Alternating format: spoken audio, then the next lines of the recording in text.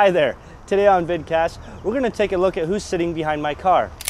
And I mean it.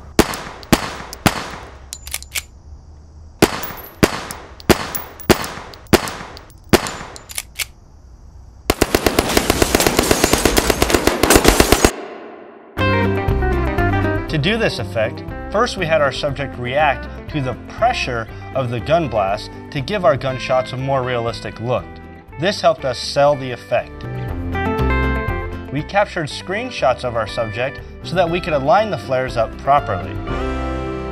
Then we used Adobe Photoshop to make our gun flares by using the brush tool. We added a few colors and then used the motion blur effect to give the perception of blurred movement. We added 3 individual flares to represent the front, side, and over-the-shoulder point of views of our gun blast scenes. Back in Adobe Premiere, we then overlaid our flares on top of the scenes.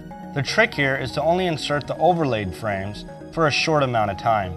This allows all of our Foley, which we inserted later, to sell the effect. Well, as you can see, we've already learned a lot about We added some bullet shells that we made in 3D Max to add a touch of realism. We put the final touches on the scenes by adding some ferocious gunshot noise to get the sound of our gun blast, the shells hitting the ground, ricochets, and the impact of the bullets hitting the car and the windshield. Now we have our effect and it looks as violent as it can be.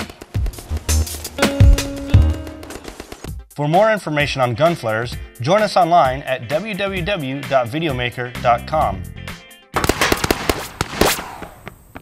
Next time on Vidcast, we will explore what happened to the guy behind my car. Until then, stay away from my car.